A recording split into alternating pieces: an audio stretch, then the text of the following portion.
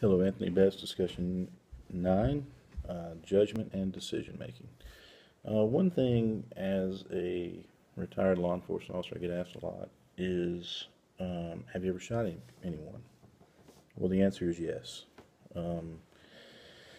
3 times in my career, I was forced to use my weapon to take another person's life, to defend others or myself. Um,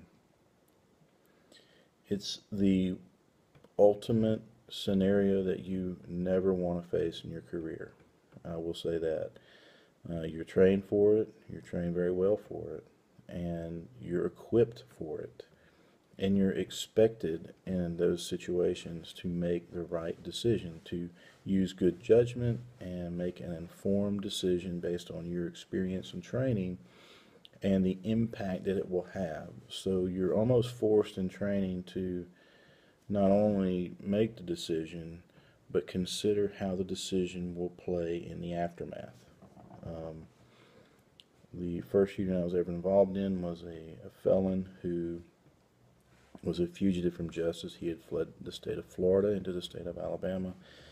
He had robbed a convenience store, and he had shot and killed a lady who was 7 months pregnant. A state trooper attempted to stop him. In the midst of that, the trooper's life was taken by this same person. So once I got the car inside and ran the tag and did all the things that you do to figure out who this person is, it came to be an exact match on a broadcast that we had received earlier in the day about this person to be on the lookout, or a BOLO as they call them. Old terminology would be an APB. Both mean the same thing.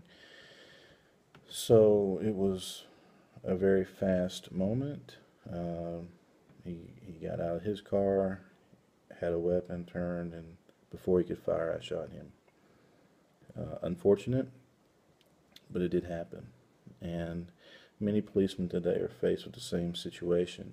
But I will say that when you make a decision like that, it takes on average 3 to 5 seconds to make, and it takes 6 months to a year to investigate, to determine all aspects of the incident and if the decision that was made by the officer was the right decision, meaning was it justified.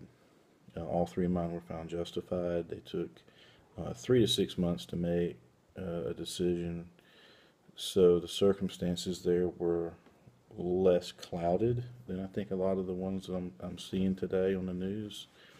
They were pretty straightforward, and I don't think anybody who had been in my position would have reacted any differently. Unfortunately, there are many cases that I'm seeing today where I probably would have done something a little differently, but we don't know or I certainly don't know the training, the experience of the person that had to make that decision to use their weapon. So I can't really critique it because I don't understand all aspects of it.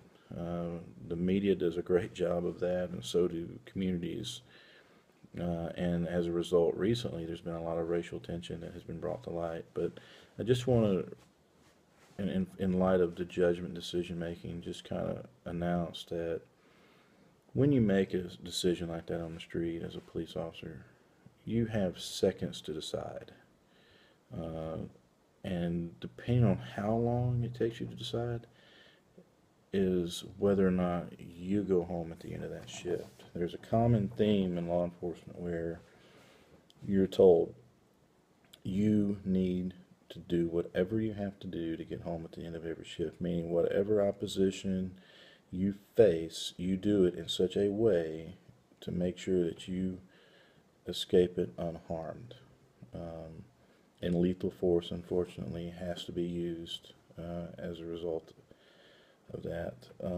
So it's unfortunate, but I wanted to share that in this week because we're talking about judgment decision making, and I wanted to share something that most people aren't faced with dealing with, so that it kind of gives a new perception of what it truly means to use good judgment and make a good decision. Thank you.